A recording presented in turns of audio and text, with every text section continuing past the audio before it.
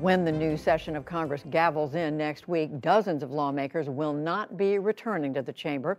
Republican Rodney Davis is one of them. He's represented Illinois for the past 10 years, but is leaving after losing his primary race earlier this year. Lisa's back now with this conversation that she recently recorded with Davis about Congress and about the Republican Party.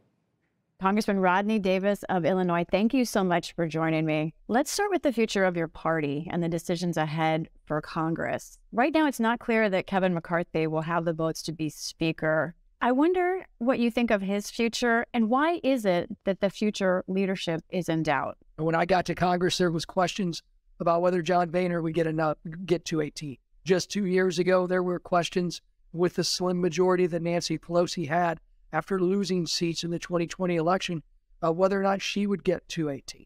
In the end, it was either Nancy Pelosi, John Boehner, or whoever else, and there was no clear alternative. Kevin McCarthy will be the Speaker of the House. He deserves to be the Speaker of the House. Let's talk about the Republican Party in general.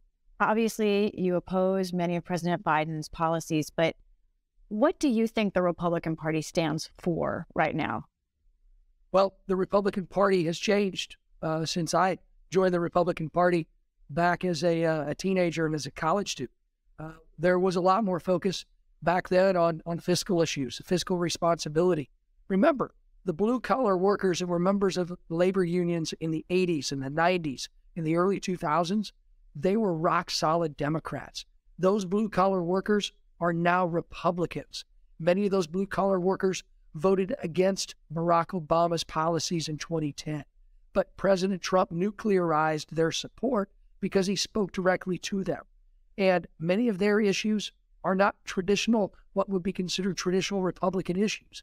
And you're going to see a change in the next Congress. I think corporate America is going to be surprised what a Republican oversight agenda looks like in our new majority, because it's going to be much different than the oversight agenda that they saw in the past. As you were saying, President Trump has been a very big part of the change in the Republican Party, and he is one of the reasons that you're not returning to office. He endorsed your primary opponent. I wonder what you learned about President Trump in that process and his supporters. I learned a lot about President Trump when I got to meet him and served with him, and we actually made some legislative progresses together. So I was a bit surprised when the former president came out and endorsed my opponent.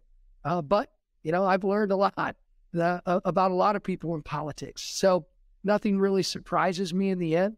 But President Trump demands loyalty, and in many cases, he doesn't give that same loyalty back. You voted against impeachment of former President Trump when that vote came to the House floor. But we have now learned so much more about what was happening in the White House, President Trump's role. Do you think he broke his oath of office? Well, that's not up to me to judge whether one breaks their oath of office. When somebody is sworn in to any office, it's their duty to serve their constituents. And I'm sure President Trump thought he was doing his duty to serve what he viewed as his constituents. He and I disagreed. I voted to certify the election. Now, President Trump, is he personally responsible for what happened on January 6th? I honestly don't think any one individual is personally responsible for inspiring that type of violence and hate, no more so than Nancy Pelosi and Bernie Sanders were responsible for a crazed gunman who screamed healthcare while firing at us, trying to kill us a few years ago on a baseball field in Alexandria, Virginia. I blame the people who committed those actions. You do have a special sort of perspective onto political violence because you were at the Capitol on January 6th, because you were on that baseball field in Alexandria, Virginia, when a gunman tried to assassinate you and nearly did kill your fellow Republican, Steve Scalise. I wonder, did that change how you viewed your job? Very much so.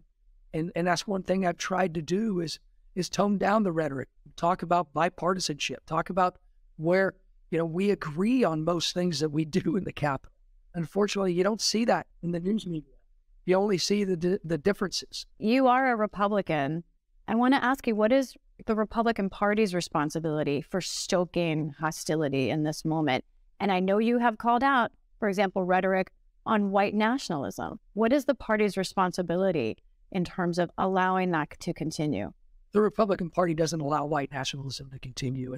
that narrative that's trying to be created is demonstrably false and very offensive to Republicans like me. In the end, rhetoric that is heated from both sides, where you had Bernie Sanders and Nancy Pelosi talking about Republicans killing people because we wanted to fix a broken healthcare system.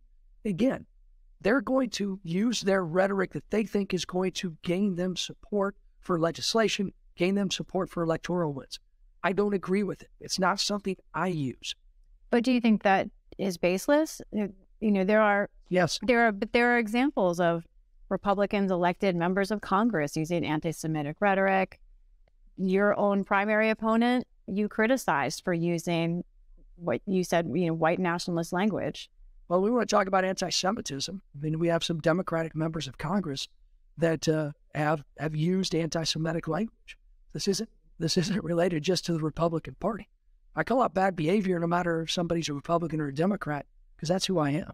Now I can get to your vast experience. You entered the halls of Congress in the 90s as a staffer. I want to ask you, what's changed about Congress?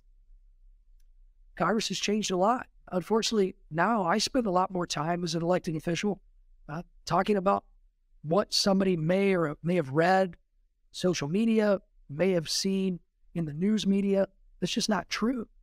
And that's changed a lot. And I think overall, the news media has changed. Remember, we have a lot more people that live and get their news and they breathe their news on social media.